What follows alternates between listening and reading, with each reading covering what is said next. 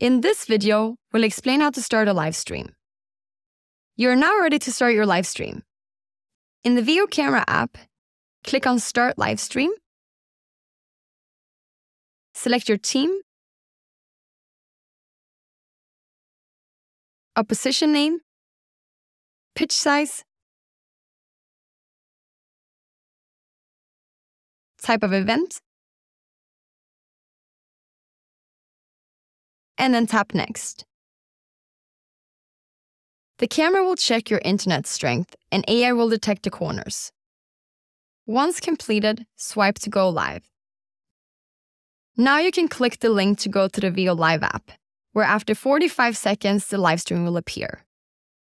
When your game is finished, go back to the VO Camera app, connect to the camera again, and simply click on Stop Live Streaming. When the camera live streams, we also save the recording. Name the recording and it will be saved to the library under the On Camera tab. To learn more about how to upload the recording from the VO Camera app to your Clubhouse, watch the lesson Upload Your Recording in the course Record Your First Game, which can be accessed by clicking on the link below. The recording will also be saved in your club profile in the VO Live app.